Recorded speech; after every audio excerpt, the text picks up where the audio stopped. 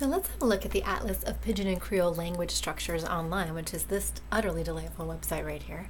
And as you can see, there's a lot of different stuff going on in the menus, and so this gives you sort of an overview of what the website contains. And let's maybe look at some of the languages that are going on here. So when you click on that, you can just sort of see a snapshot of the 76 languages that are currently included in this database, and you can see them listed here, sort of just in general organized. I think it looks like over by these two columns over here. But let's say you're looking for a specific one, like let's say we want to look for, oh, I don't know, Tok Pisin. You can type in here Tok, and there it is, Tok Pisin, right? So you can search through by using these columns up here, or you can just scroll through and as your heart desires to find what you want. So let's maybe take a look at Tok Pisin as an example. So when you click on a language, it gives you an overview of what that language's background is and history,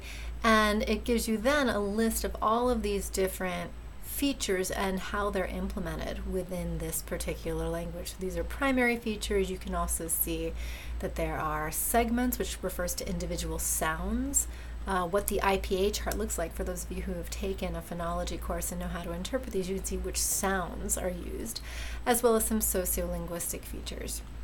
We're going to be concerned in this class mostly with primary features because that's just our purview. But you can see then a list, and let's, for example, look at, when we look at this particular feature, the order of subject, object, and verb, right? So it looks like if you look under the value that Tok Pisin uses subject, verb, object all the time because that circle is completely filled in. So if we click on that, it'll give you a little bit more information about the distribution across languages. You can actually see that quite a lot use that particular one, lots of red full circles. But let's go back. And you can just see, if I want to know more about what Tok Pisin is doing, you can see examples of Tok Pisin using subject, verb, object. Maybe let's go down to one where we don't have a complete circle. So how about the order of adjective and noun? And you can see here the value is modifying adjective precedes noun, but only some of the time. And the rest of the time, the modifying adjective follows the noun, right? So it seems like we have some variation as indicated by the incomplete circles here. So the yellow one, it looks like it's maybe, I don't know, a little more than 50% in that yellow right there of the adjective preceding the noun, and over here, the adjective following the noun, right, occurs the rest of the time. Again, they give you some examples and some more information.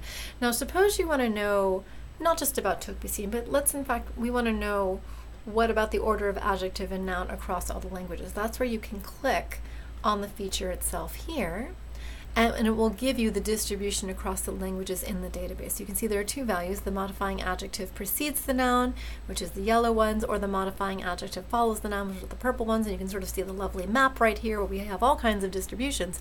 But the thing that's most interesting for sort of getting a sense of how often certain things happen are these columns over here, right? So this is exclusive, shared, and all. So what that means is if we want to know modifying adjective precedes noun, how many languages of the 76 here exclusively have the modifying adjective precede the noun? That means that it's going to be an entire yellow circle. How many full yellow circles, do we have here?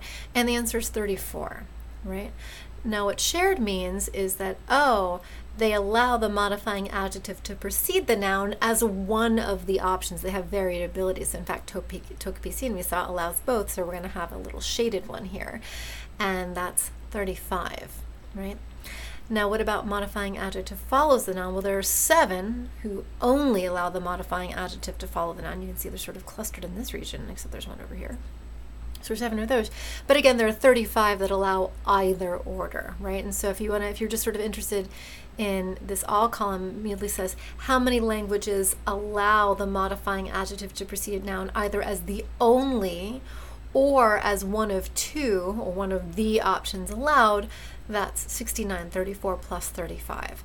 How many languages allow the modifying adjective to follow the noun either as the only one or as one of the possible options? The answer is 42, right? And then this covers the entirety of the 76 languages that are in the database. And if you're curious about any particular ones, you're like, well, you know, what does this language do or what does that language do? You can look down here. You can sort here by which ones, maybe if you're interested in saying, let's see some ones where the adjective follows the noun. It's thinking for a moment. And I'll give you, for example, our toque piscine, which does it some of the time.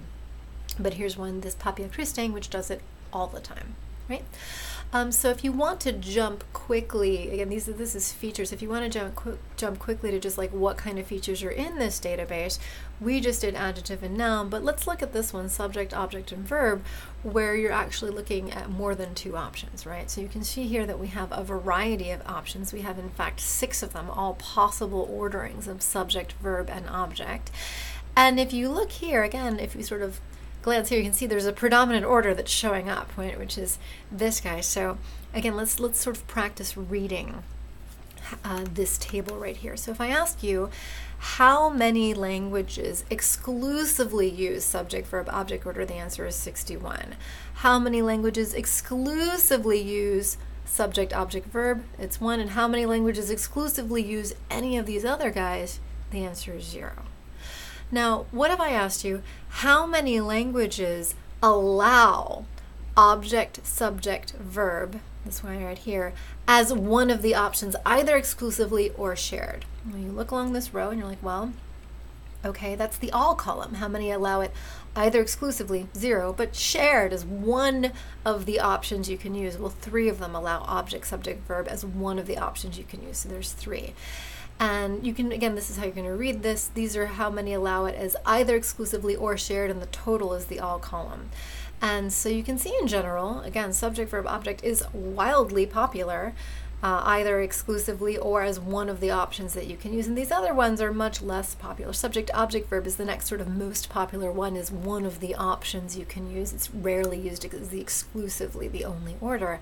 And all the rest, you only get it when you have some other one also being allowed. They're only shared. They're only possible options. They're not ever the only option, right? So interesting patterns, and you can again look at any of these features listed here just to get the spread across these different pigeons and creoles and see what across all of these different features are actually the trends, right? The things that keep reappearing, because that's really what's of interest when we think about what's causing, especially the creoles, to form the structures that they do.